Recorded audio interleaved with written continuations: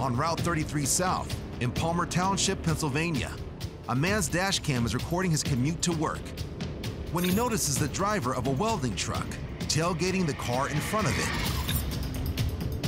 So he moves to the right-hand lane, when suddenly,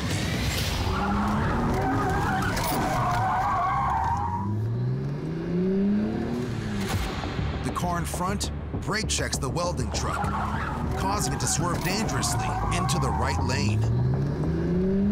The truck driver then retaliates by trying to run the brake checker off the road.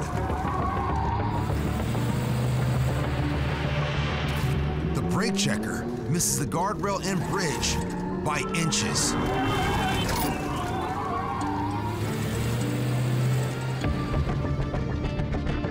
The two drivers apparently exchange words one more time as their cars line up side by side, and then continue on their way. A good example of how tailgating and brake checking, which can both legally be considered reckless driving,